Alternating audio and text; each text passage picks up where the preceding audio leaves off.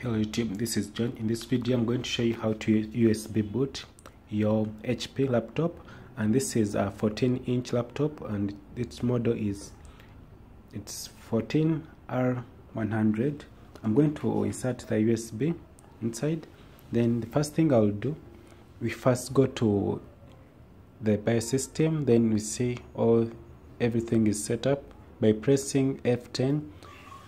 And right now here, when you go to the boot system configurations, you have to make sure your settings are like mine here, and the legacy support is enabled.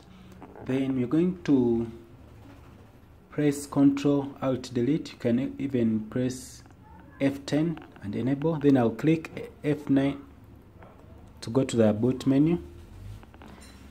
Then in my case here, I'm going to press enter to continue, and here is I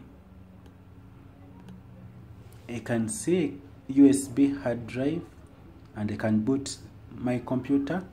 And this video is a quick video to show you how you can boot your HP to install Windows 10, any kind of software. It could be Linux, and this is the process.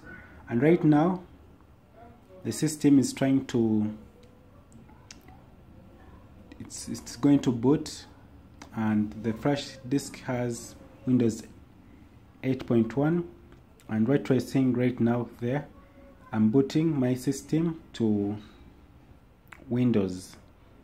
And right now this is what happens. Then you go and click next, then you can do the installation. Thanks for watching. Please subscribe to my channel, like, comment. I'll be able to help you very soon. Goodbye.